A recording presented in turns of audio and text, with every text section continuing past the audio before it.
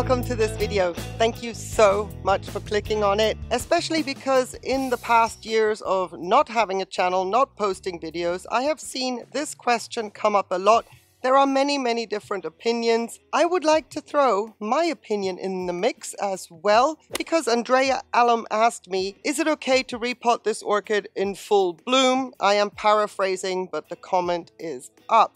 This question comes up a lot, and it often comes up when dealing with Phalaenopsis orchids. My examples here are my Phalaenopsis minimark. Thank you so much to Anonymous for gifting me this cutie. And, of course, my Phalaenopsis complex hybrid, Lemon Sherbet, which was a candidate for staking XXL orchids in that video where Andrea Allum had her question. So that's why she is in there. Besides, it also gives an update that so far no blooms have dropped. What I want to do with this question is expand on that question itself and add a few more points where this question is always directed. So if I take that question and add on to it a little bit, I am going to conclude that will the blooms drop because of interfering and repotting the orchid? And here is my take on the whole situation. Not only about blooms, but about bud blast. I will be asking a few questions in order then to present the answer in my reasoning. So when repotting an orchid, any orchid, here we have Phalaenopsis orchids, when they are in full bloom, we anticipate the blooms to drop prematurely. However, think about it. If you have to repot, if you have to intervene, if something's going on, that is priority.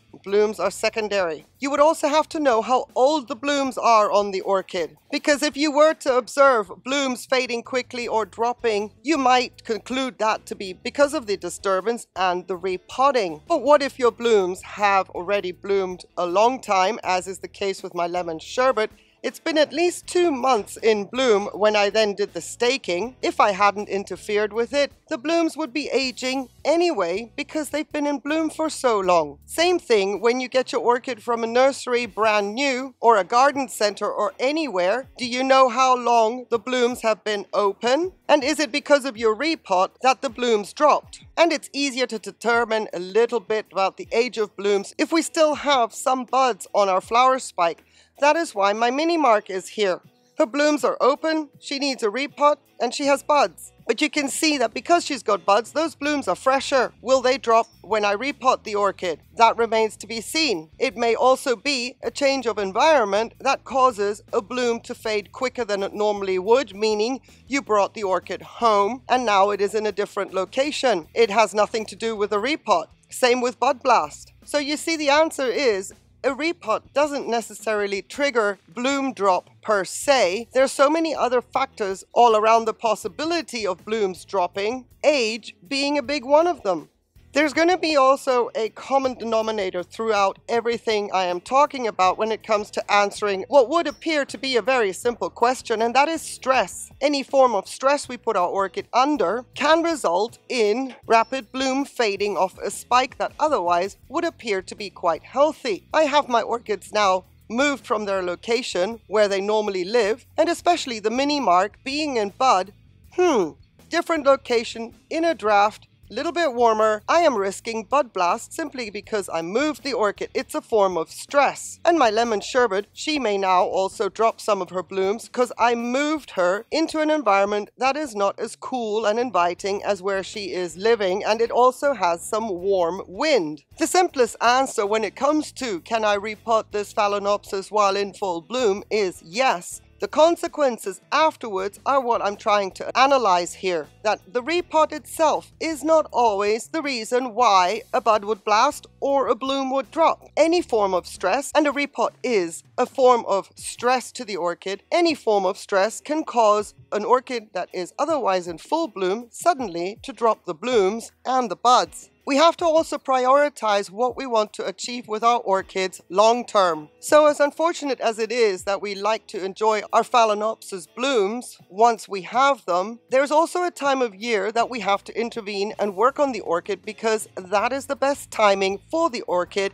Less stressful because it doesn't have to worry about odd temperature fluctuations and not enough light levels for it to continue to grow and become healthy and strong during the growing season. So with these orchids that bloom for a very long time, Are we just going to wait because we want to enjoy the blooms? Or are we going to risk some blooms dropping because we're going to put her under some form of stress in order to secure the long-term health, progress, and development of our Phalaenopsis? In all my years trying to grow these gorgeous orchids, I have always tried to respect what I need to do based on the time of year so that the phal can stay strong, and then next year I will reap the rewards. The stress is much more reduced when it comes to doing what we have to do during a time of year where all the conditions match and are according to the orchid's preferred requirements: active growth, temperature, day length. And yes, it may sound as though I am specifically targeting growers that are able to grow their orchids outdoors at some point in time during the year and are not in a controlled environment as in a grow space or a greenhouse. But these orchids have a natural rhythm, a natural bioclock in themselves as well. If there is an emergency, it is very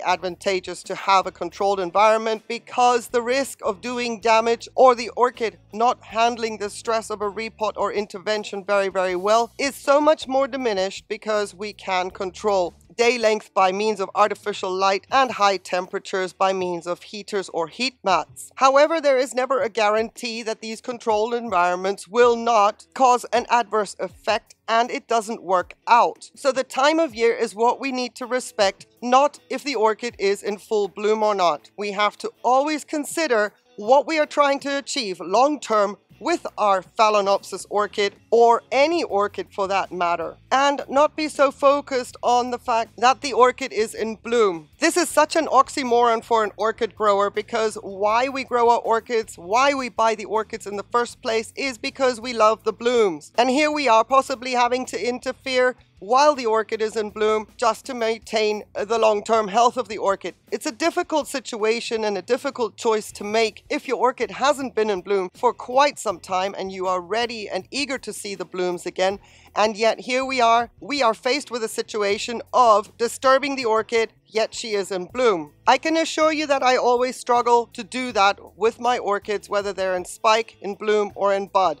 However, my main focus is long-term, and I keep telling myself, if I want to see the blooms again, I will do what I have to do, given the right time of year, given the right temperature and day length, so that all the stress I'm putting on the orchid when it comes to a repot will be greatly reduced. And then I have plenty of time to watch the orchid do what it has to do in order to do what I want it to do, as in new roots, new leaves, and hopefully welcome a new flower display the following year. And you can see that after 10 days, almost 2 weeks of me staking this orchid and having had her out of the pot, cutting some roots away, her blooms have not faded yet. And I am watching them closely, because if the blooms start to fade, then I will be nipping them off to help her along in the process. She is not showing me any signs of stress. Her leaves are not in any way looking shriveled. They are not flopping. Everything is going well in the pot, and that is why I'm leaving the blooms on. The option being to cut the entire spike. But if there is no need to do that, because all the signals are there that the orchid has handled the interference very well, I leave the spike on, and if she wants to then absorb the spike, be my guest. Now you see that one of my orchids is in Leca and self-watering, and the Phalaenopsis mini-mark is still in its nursery container. So I am going to add on the repot, but including that, the transition stress of media. And now is the time to go in because of root growth. Because again, I want to take advantage of the time of year. I have seen the blooms, they have been documented, but it is go time for me to transition this orchid. That is much more stressful than an intervention of staking a Phalaenopsis, taking her out of the pot and refilling with exactly the same media in the same setup. The Phalaenopsis mini-mark is not going to have it that easy and that cozy. That bark has to come off. It needs a complete rehaul. There's going to be much more fiddle around the root system. And on top of that, the roots are going to get a media that they have never ever touched in their life. And on top of that, she's blooming and has more buds coming. That is not going to deter me from doing what I have to do for my Phalaenopsis mini-mark this time of year. And if she chooses to blast her buds, Okay, that is understandable as long as she continues with root growth. So I know that this was rather a long-winded answer with a lot of little variables and tangents, but it is important to understand the age of your blooms, whether it's the right time of year, whether the conditions are favorable for the orchid to be able to handle the stress of an intervention, of a repot of sorts. And if she then decides to dump the blooms, you have your answer. But know that just because she's dumping her blooms, should that happen, it doesn't mean there is a problem in the pot. You can bring a brand new Phalaenopsis into your home, having just purchased it. You have not done a repot. It is still in its original container, in the old media it came with, and 24 hours later you go and admire the beautiful new blooms that you've just brought home, and they will be collapsing or buds are blasting left, right, and center. A repot is not the reason why blooms would fail. It is one of the reasons, but not the reason. And an orchid in bloom should never ever deter you from repotting when the time is right to do so. Always remember, less stress for the orchid is when the conditions are perfect in order to do what we have to do so that our orchid grows well, stays healthy, and our orchid can then bloom for us again and again and again. That is the long-term planning of repotting your orchid, whether in spike or in bloom. If your blooms drop or your buds blast because of what you had to do, know that what you did was the right thing, and blooms dropping or buds blasting is not because you've made a mistake or you haven't fertilized the orchid enough. And know that the age of the blooms is a massive, massive factor as to why they would drop, even if you were not to intervene and repot. Andrea Allum, I appreciate that you brought this subject to my attention, that you had the question. I know we discussed it in the comments, but still, I thought it was very interesting. I have seen this question being addressed for many years. I hope that my 2 cents worth was helpful and that you found another little nugget of intel there that'll help you make your decision for future eventualities. If you have a specific case, let's just say, very specific, please let me know in the comments. We can talk about specifics and get into more detail there as well. Thank you for taking the time to watch this video. I appreciate your time very much. I wish you a beautiful day. One condition though, please, you stay safe. Take care.